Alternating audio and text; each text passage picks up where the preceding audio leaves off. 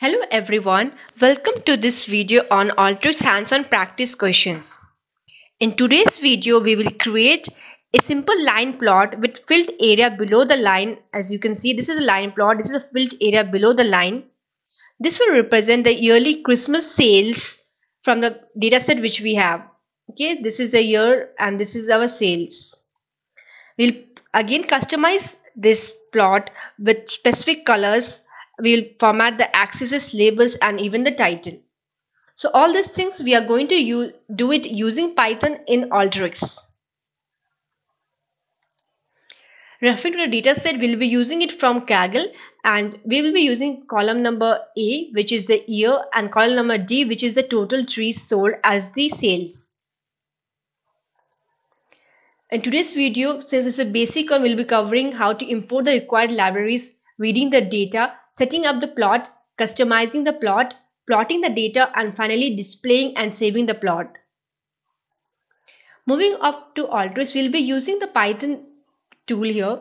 We won't be using any input and output since this is the first video. Going forward, we'll explore other options using input, output, and even the macros with Python. Once we bring in this, it's important that you import the package as well as the Alteryx from AYX. This will be given by default, but in case it's not, you can see it here. So this is a Jupyter notebook which is embedded in Alteryx. Below is the code which will be generating our sales. I'll just run the code and show you the output. Later we'll go to the explanation.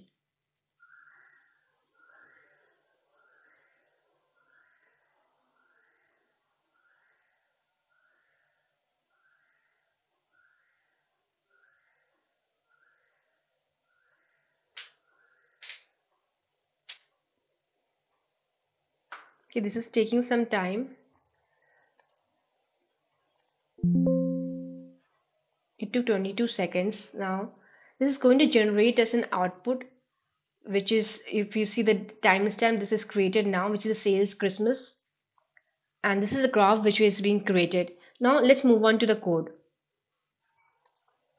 For importing the libraries, we would need pandas, so we'll do import pandas as PD, which the pandas library provides us the data manipulation and the analysis capabilities. Next is the numpy, which provides the mathematical functions and array operations. And the last one would be the pyplot from matplotlib library, which is used for creating the visualizations. Next step is to read the data. So to read the data, we'll be using the read CSV function, which reads the CSV file containing the data for the graph, and this will store it in the my data variable. Here we will be giving the path for the where our file is being stored. Third is setting up the plot. To set up the plot, we'll be defining the outer color, which is the background of the plot. So if we see this the background is a lavender color. Next, to define the inner color, we'll be again creating a color inner variable. This will color the area between the x-axis and a plotted line. So this is the x-axis, this is the plotted line. So this area is being covered in green. The next command is used to create a figure and an axis object with specified figure size, line width, and the face color. So face color which we are going to use is the lavender, so we'll be using this variable.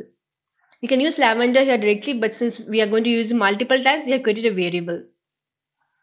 Fourth one would be to customize the plot. We'll set up the face color of the axis to a specified outer color. Next, we'll remove the top, right, bottom, and the left spines, that is the borders of the plot, by using this command. We could have done this using a loop, but since this is a basic video, I have kept all these four separate. Next, we'll set the color of the tick labels on the x and y axis to red. Then we'll set the title of the plot to yearly sales and we'll color it as red and the font will be bold. To plot the data, we'll assign the year column from the my data frame to the variable x here. Then we'll assign the total trees sold column from the my data frame to the variable y1. We will be creating an array of zeros with the same shape as y1. This will be used for filling the area here, okay?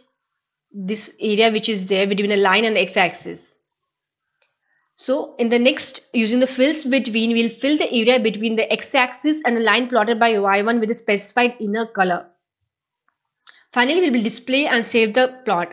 To display it on the screen, we'll use plt.show, and to save it, we'll be using the figure.save function. We'll provide a path of it along with the name which we want, and we can specify the DPI along with the face color.